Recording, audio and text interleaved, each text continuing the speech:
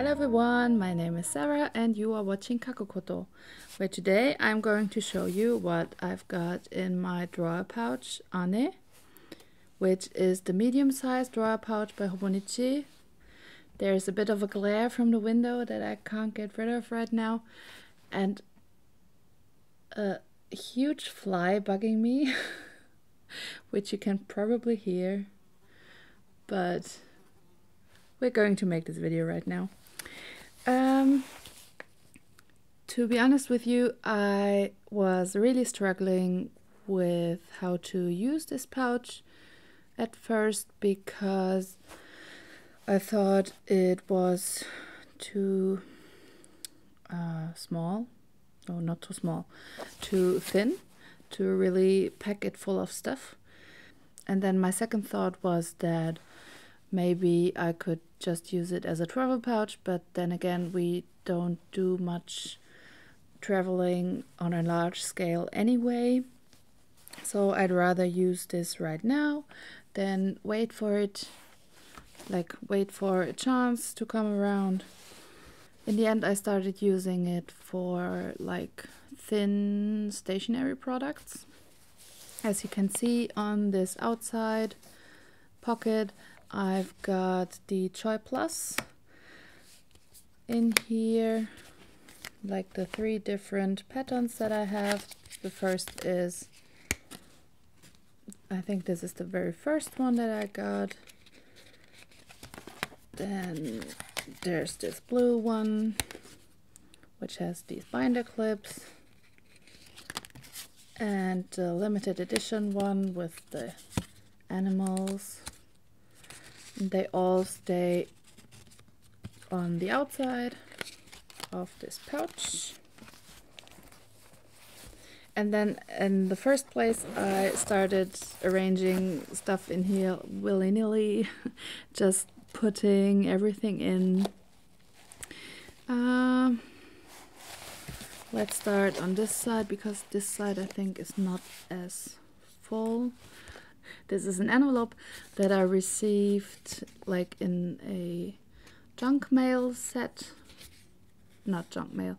A junk journal set. And I stuffed it full with... Oops, sorry little bear. I stuffed it full with stickers from AliExpress.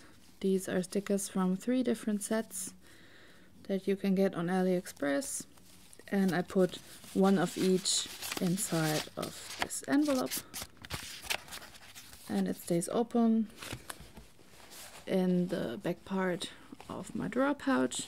There's nothing inside these card slots, but then I have these, I guess you can call them journaling cards. They have quotes on them.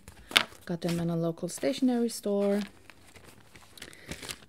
This is part of the packaging when I bought the Yohaku tapes. She included a little glycine envelope with the receipt on it. And I've been saving this for journaling. And then I have this Carnet Perpetuel by Soomkin. I hope I'm pronouncing this correctly. I had French in high school, but that's quite a while away. And this is their universal planner. I saw this when we were in Paris. It was on sale, and I really liked it. You can use it 3 different ways. You can do a weekly view, a vertical view and a horizontal view, but also daily pages.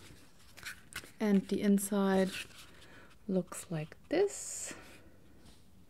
The pages are numbered, and you've got space like 2, 4, 6, 8 spaces at the top and 7 spaces at each of the sides, so you can connect these to have a full page horizontal layout, or you can draw lines down here to have 8 columns. So one more column for notes. And as I said before, all the pages are numbered, and in this grid, they call it the Universal Planner. And this was on sale because they gave up on this size, which I'm really sad about. When I last checked the homepage, I made a huge purchase of 3 more of these because I like them so much. I think I have not said this. Each of these Universal Planners is 48 pages with really nice paper.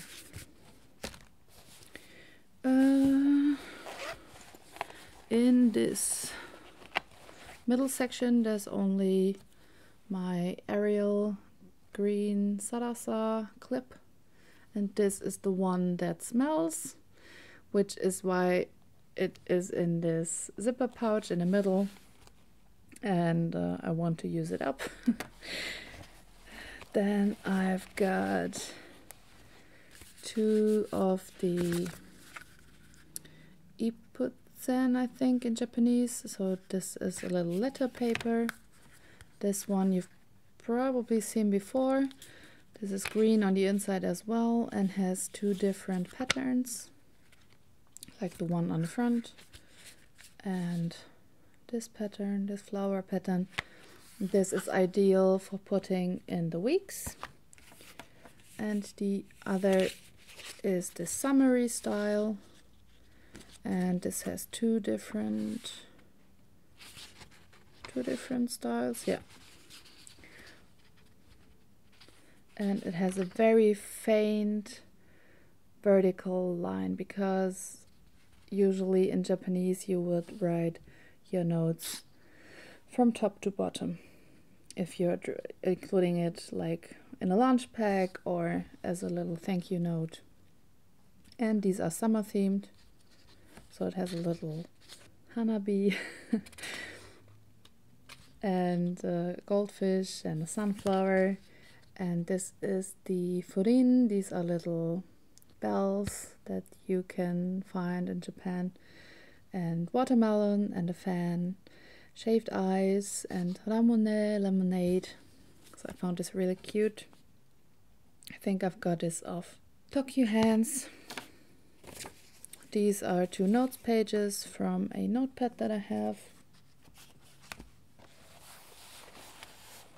Again, nothing in these card pockets. This is a huge roll of masking tape by Maste. This is their writable masking tape, and this is 15 meters of this faint blue grid. Maybe we can try it like this. There we go. So it's a really faint blue grid.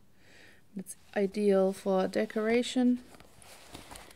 This is my white Posca in a fine, I think. It's the 0.7 bullet shaped tip. And I don't know how I managed this, but each time I try to write with this, there's a whole lot of ink coming out, and I always have to use some kind of extra paper. This is the very first stamp that I carved myself. It's just a little geometric pattern. And this is a little stamp that I got off of Cute Things from Japan. I think it's by Non Rara, so Non Lala. And it's a very tiny stamp with little stars. No, won't focus, but I think you've seen it. And back here, there's lots of dog hair. These are things that lived in my small size utility pouch by Delphonics for a very long time. And since this is like one of my pencil pouches and it lives up here, I did not get around to using any of these stickers. This is a page marker that I got only recently, but this lives in there quite nicely. Then I've got some stickers by Robin, who's Art Journal Girl here on YouTube and Instagram as well. She gave up her sticker shop, which made me very sad. I missed out on her last sale, and now I have to keep these forever, I think. Problems. First world problems, right? Then I've got these little Fusain. So these are mini sticky notes in the speech bubbles and the stars that I also mainly use for decoration, because you can only write on these with a Sharpie or the Zebra Maki Care pens that I've got. So you need a really oil-based pen. And these are by the same brand. These are all by Midori, but these speech bubbles are don't have the same coating, so you can write more easily on them. What else have we got? This is a knitting themed sticker that I got off of Redbubble, and more dog hair.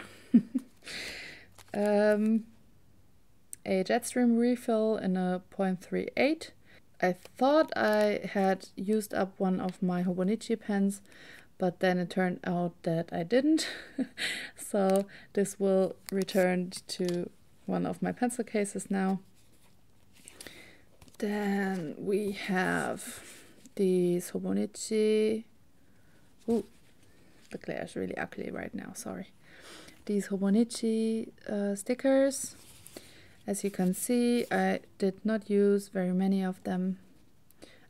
These boxes, they fit in the original monthly view in this orientation, but they also fit in this orientation into the weeks. Same goes for these, other than you cannot really use the island one in this direction. And then there's some larger ones which say things I bought today, things I enjoyed eating today, and this little thing which is also meant for the monthly view. These are the see-through bubble stickers that I got in 2017 when I ordered my very first Hobonichi, and they still stick really nicely. Ever since I have them in this pouch, I started using them again. But as you can see, I used them a lot already. I think in 2018 on my weeks. But I've got another full sheet of stickers that I have not used yet. And this one is very cute. I think I've used it before in one of my journaling spreads. This is a sticky note that you are meant to fold at this line, so this line. And then you can stick it down and it looks as if the bunny is sitting up. The fly is back annoying me. Yeah, there's nothing in this side of the card pockets again, so I'm not really using the card pockets themselves, but I think I could get around to using them at least for memo pages like this, maybe in the bottom pocket. I've got lots of memo pads, like really small memo pads, where I don't use them when I don't have the single pages lying around. So I think I'll start I'll start ripping them out again, and hopefully then I'll start using it. The Ippotzen was here, and the Universal Calendar. So as you can see, this one fits quite a lot, and in the end I'm really happy that I decided to use it now. I was getting really frustrated because I think it's really pretty, but if you cannot find a use for it, how much can you I mean, I cannot justify a purchase when I don't get around to use it, right? I don't know about you, but I think that stuff has to be useful and not only pretty. Of course, I cannot get everything back in right now, but it will close anyway, and all the little bits and pieces won't fall out. If you have any questions, please comment down below. I'll try to answer them as best I can. I don't think I'll get around to linking all the different products. Some of them are not available anymore. I got them from all kinds of different places. So if you want to know about any of these in detail, please comment down below as well. And don't forget to subscribe if you want to see more like this. So thank you very much for watching, and I hope to see you soon. Bye bye.